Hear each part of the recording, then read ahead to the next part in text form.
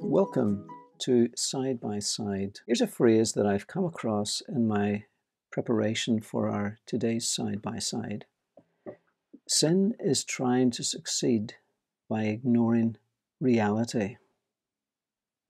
Sin is trying to succeed by ignoring reality. Have you ever noticed how the invitation to sin is often an invitation to some deeper longing, and maybe a very good longing, to become someone, to know something, to possess something? It's that longing within us, which is a perfectly good longing often, but to go about it in such a way that we ignore what's really going on and what will happen. Things like consequences, what will happen to us. The goal of the foolish here in this chapter 1, is to have fun. Listen to the words of Proverbs 1 verse 8 and following. My child, listen when your father corrects you, and don't neglect your mother's instruction. What you learn from them will crown you with grace and be a chain of honor around your neck. My child, if sinners entice you, turn your back on them. They may say, come and join us. Let's hide and kill someone just for fun. Let's ambush the innocent. Let's swallow them alive like the grave. Let's swallow them whole like those who go down to the pit of death. Think of the great things we'll get. We'll fill our houses with all the stuff we take. Come, throw in your lot with us. We'll share the loot. That's the enticement that's being talked about here. It's prosperity. There's nothing wrong with wanting good things. There's nothing wrong with wanting stuff even in our houses. There's nothing wrong with wanting a sense of joy. But of course, the means to get it can be the wrong means, and that's what's being spoken of here. You notice how wisdom is addressing you and I as my child. And in every case, as we go through the first 9 chapters of Proverbs, which are more of the introductory chapters before we get to the actual Proverbs themselves, those small penetrating illustrations and examples of life, they all address you as my child. It means that the one who's speaking to you is like a father or a mother. That means wisdom desires for us what any true good father would. The motive of wisdom is love. And yet, isn't it often the case that when we see Satan and his tempting ways, so often he tries to portray any sense of boundary as an unjust restriction? Just as in Genesis, whenever there was a limit around what was possible for Adam and Eve, the one tree that they were not told to eat of was turned into some sort of a miserable restraint, something narrow, cruel, and legal. But verses 8 and 9 speak of what this wisdom will do for us. It talks about this wisdom will crown you with grace, and it will be a chain of honor around your neck. Isn't it interesting?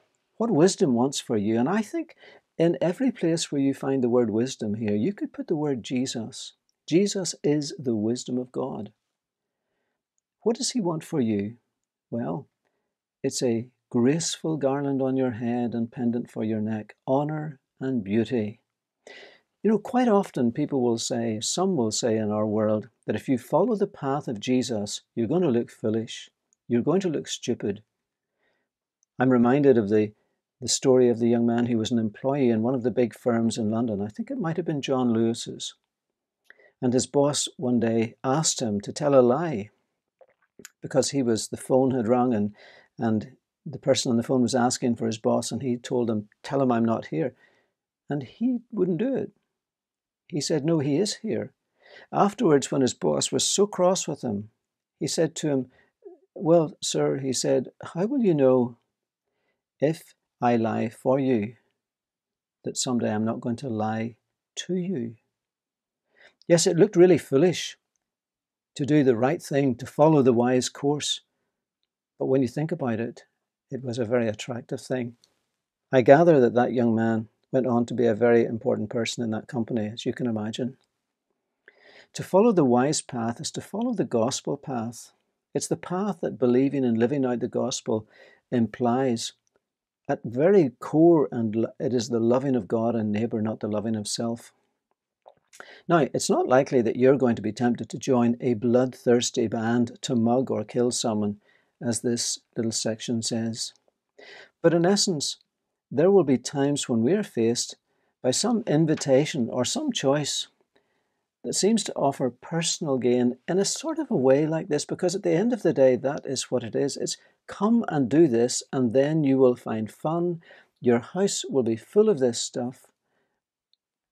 Yeah, you see, it's the gain at the end of the day. Come with us, let us lie in wait. Let's work together towards some particular end. Do you know how it can easily happen in other ways? Come, let's gossip about somebody. Let's put them down. And then we'll all feel so much better, won't we? You see, there are lots of ways to take a person down.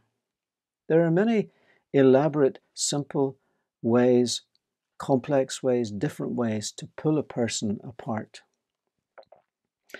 And isn't there also in this a veiled invitation to belong here? Come, throw in your lot with us, and we'll share this sense of community, this longing to be included. It's a good thing. It's actually a godly thing, because community was first thought of, and it's first evidenced in the very Trinity itself. But in order to find our sense of belonging in this way is a disaster. That's why when we read on, they rush to commit evil deeds. They hurry to commit murder. If a bird sees a trap, it knows to stay away. But these people set an ambush for themselves. They're trying to get themselves killed. Such is the fate of all who are greedy for money. It robs them of life. Our Lord Jesus has won everything that we need. All the promises to meet every heart need, including the need to belong. Sadly, so many don't investigate, they don't associate, or they don't invest themselves in seeing behind the humble picture of Jesus and getting to the amazing glory of who he is, to discover that who he is and what he offers them are the true riches and the real love and the real belonging.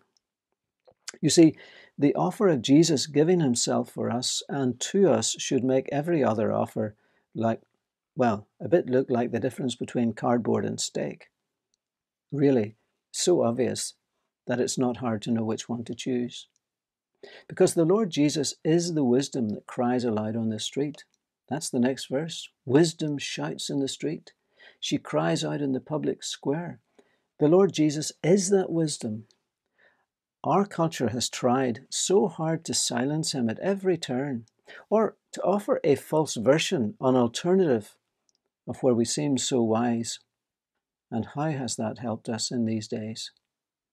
That's what happened at Calvary. Silence the wise and let the human wisdom be heard. Well, how glad we are that God has not let us have our foolish way. As the one true loving Father, his care for his children is seen so clear. His wisdom wins. Well, the question is, has it won your heart? The way of Christ, the way of resting in him and his promises, acting as he says, loving, building, giving, blessing, not stepping on others, but lifting them up. This is really the attractive way. This is the wise way. So let's follow the path of wisdom.